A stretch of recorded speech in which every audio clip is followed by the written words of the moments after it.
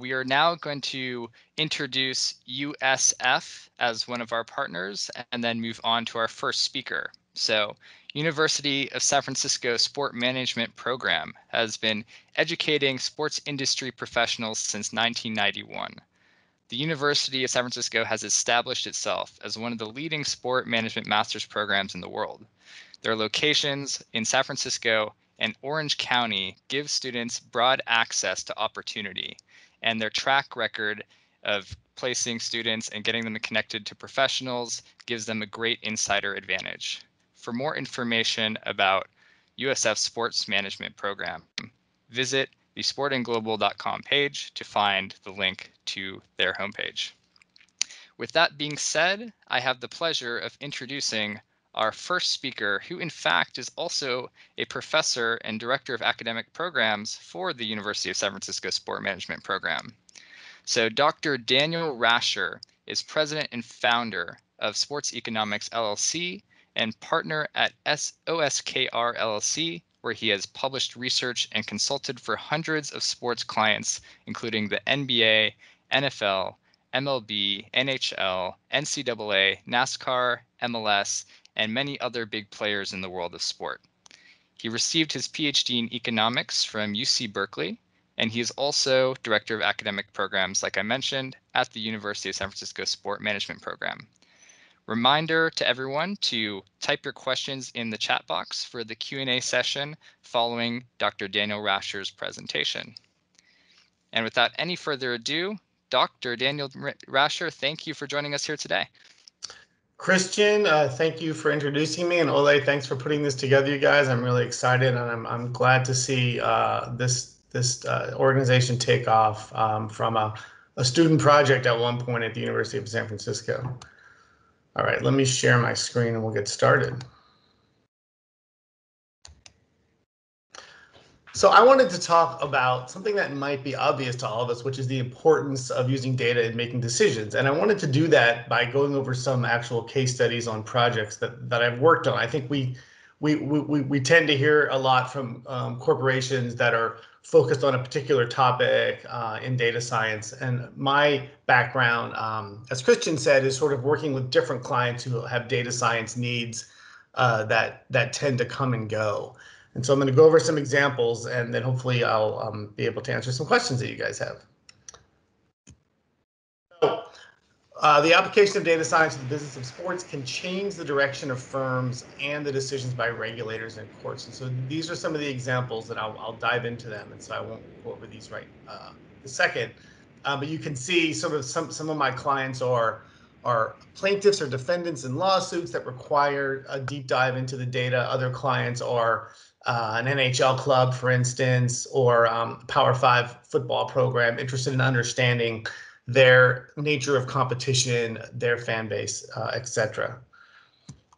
So first example is a class of college athletes had sued the NCAA in order to allow the universities to offer them a bigger scholarship if they wanted to, not sort of forcing the universities, but allowing them to. And in that process, a question came up because of a statute of limitations, which universities would have done this had they been allowed to, going back to 2009. And so we took data from the 2015-16 season, gathering data from each of the major universities, their scholarship usage, recruiting success, revenues, expenses. We gathered that data through discovery. We gathered it through public sources. And we used that model to create a forecast, and it was 94% accurate about which schools would have paid these athletes. And that led to, I think was the important part here, because it had an impact, it led to a $208 million settlement that you can see there at the bottom of the screen. Those payments averaged around $4,000 per athlete. Those athletes were receiving those checks over the last few years. And so that was a use of data science to sort of backcast what would have happened in the past had a rule change been allowed. Also in college sports, some of you may have followed the FBI's investigation college basketball and some of the shoe companies making payments to the families of star high school basketball players in order to entice them to attend universities that who wore those shoes. A question came up from one of the Adidas employees. He wanted to explain to the court that he was providing value to these universities because if he delivered them a 5-star high school basketball player, that they would make millions of dollars per year in additional revenue. And so he, in his eyes, he wasn't defrauding them. He was providing them something of high value. And so part of our analysis looked at that question, and you can see here in the middle that we find that there's about a 7% increase in basketball revenue for schools that are able to land a 5-star prospect. There's only about 24 of those every year coming out of high school. So these are quite coveted athletes. And so part of his point, again, in that case was to show the court that he was providing value. He wasn't defrauding these universities. And so again, sort of using this data science, this econometric analysis to answer a question for the court.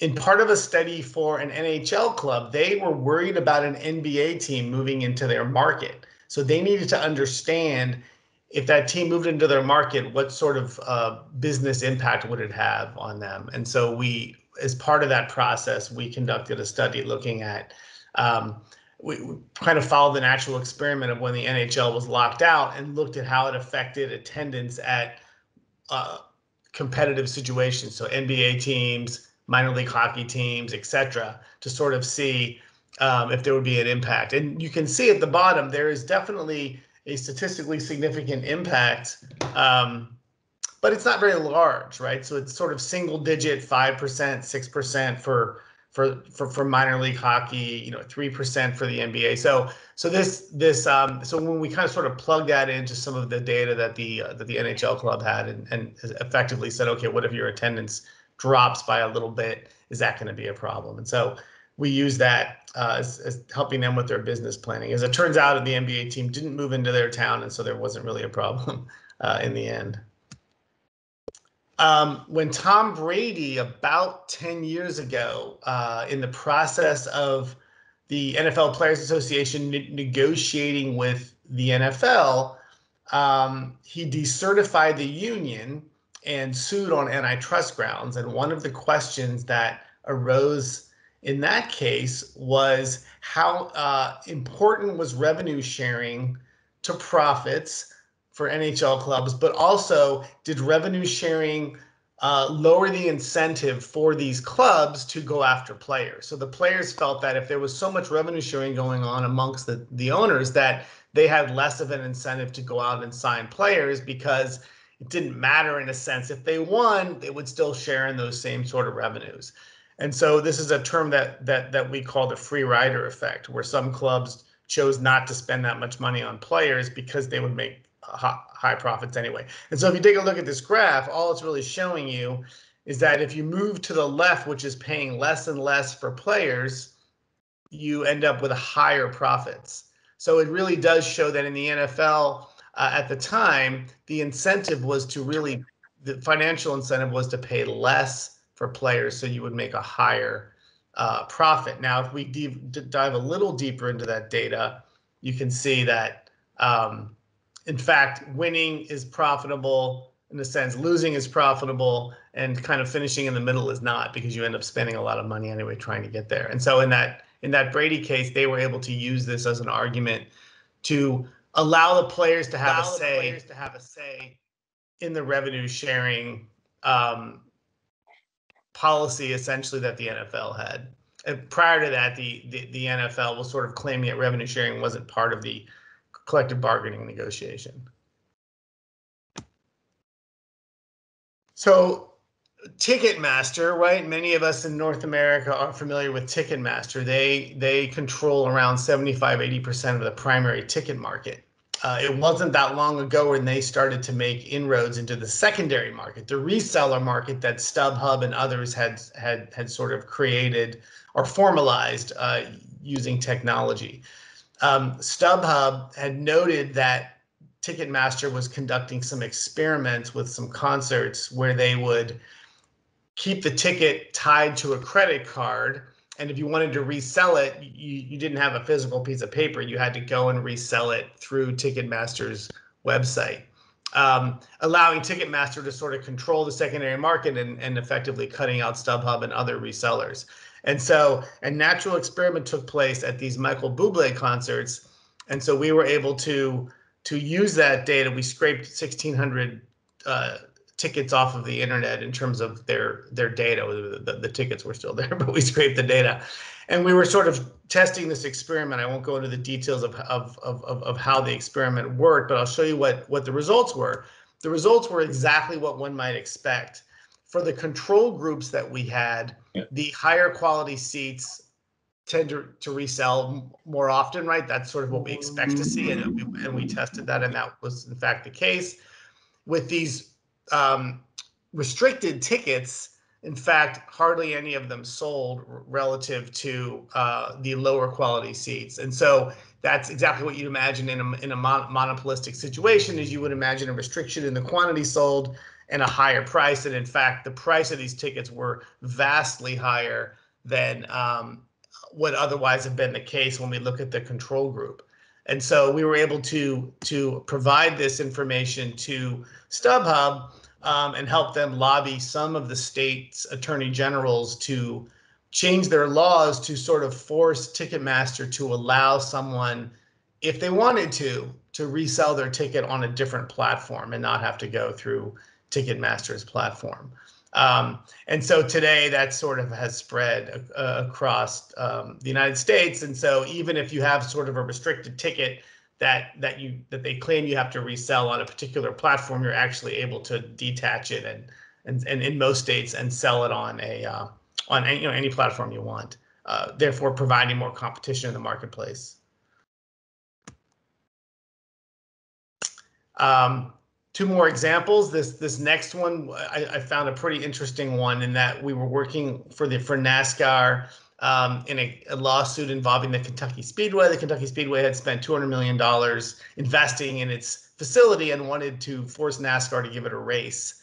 And NASCAR said, no, we get to control which races or where we put our races. In that process, there was an analysis looking at the payments that NASCAR makes to the different tracks in order to host the race. And there was a claim that NASCAR was favoring certain tracks. And if you run sort of a blind econometric model, in fact, there was sort of an upward slope in the data. And so the conclusion at one point was that, yes, NASCAR is favoring these tracks. But if you look closer at the data, you see that Daytona is really the reason for that apparent uptick. And Daytona is really the Super Bowl of NASCAR. And so when you control for that as a separate indicator variable, you increase your goodness of fit by around 40 percentage points. In other words, you really explain the model better, and then you end up with a situation where it doesn't look like NASCAR was favoring any of the tracks. And in fact, that was one of two reasons that led the judge to essentially throw the case out and allow NASCAR to choose which tracks it sends its races to. And then finally, a Power 5 school recognized, which I think is quite obvious to most organizations, that its fan base is filled with different types of fans who are interested in different things. Some are more interested in the experience. Some are more interested in the actual football on the field. Some care about the food. Some care about convenience. And so we did a cluster analysis of 2,800 of their fans. And 95% of fans sort of fit into one of these 5 clusters, and they were able to use that information to reset up how they targeted their customers and what they offered, what sort of ticket packages they offered. And so briefly, I'll just kind of show you how we describe the clusters. There was the high income critics who were, as I said, very high income. They were not satisfied with hardly anything. They were critical of crowds, customer service, and so forth. Then there was the older experiential seekers who were less likely to be related to the university as an alum or faculty or staff, They tended to be older and were really there just to sort of experience something, just to go out to an event that may be nearby them. Mandarles un correo. Price sensitive, health conscious fund seekers tended to be younger. They tended to more often be women. They were only buying kind of one ticket at a time. They enjoyed sort of the atmosphere around the game and as much as they really enjoyed the game itself. And then the fourth group were sort of mimics of the high income critics at the beginning. 16% of the fans were these single game middle income critics. And again, they typically had a child or something, and so they could only attend 1 or 2 games a year. Same thing, they were quite critical of much of the experience. And then you had sort of the core football fan, which I fall into. I just want to go to the game and watch and cheer, and I don't really care about anything else that's going on. And yet that only makes up about 20% of the fan base of this school. And so it's important for that school to understand that they have these different targets. And so they were able to use that to put together different ticket packages and everything. And so I think these are just some examples that we all need to really dive into the data, see what it tells us, twist it, bend it, chop it up, and really sort of try to understand, how to help our clients do a better job at what they're trying to do. So thank you very much.